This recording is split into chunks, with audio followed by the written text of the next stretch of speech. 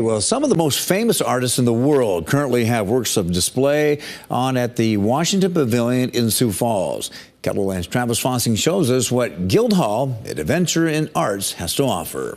The Washington Pavilion is hosting its first major traveling art exhibit in 5 years. It's 72 pieces from the permanent collection of the Guildhall Museum in East Hampton. Original works created by some of the country's most celebrated artists. Jackson Pollock, Roy Lichtenstein, Robert Rauschenberg, Andy Warhol. And in a room full of famous artwork, the one that we've really been pushing is the Andy Warhol Marilyn Monroe piece.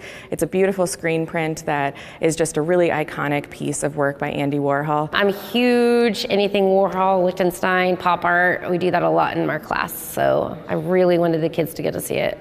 Laura Saskey is an artist and teacher in Homer, Nebraska. Her class made a special trip to Sioux Falls to see the exhibit. There is a lot of different styles out there, that it's not just realism and simple, same style, everything is different out there.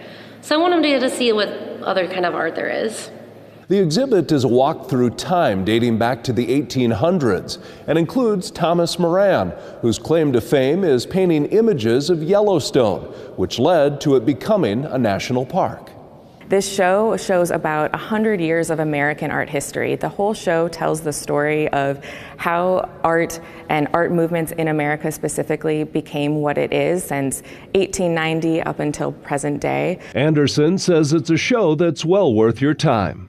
You can see them in New York City, you can see them in LA and all over the world, but to see them here in Sioux Falls, South Dakota is just really, really special for us.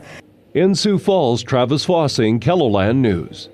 Guildhall, an adventure in arts, runs through Sunday inside the Visual Arts Center at the Washington Pavilion. We provided the link with complete exhibit details under this story on KELOLAND.com.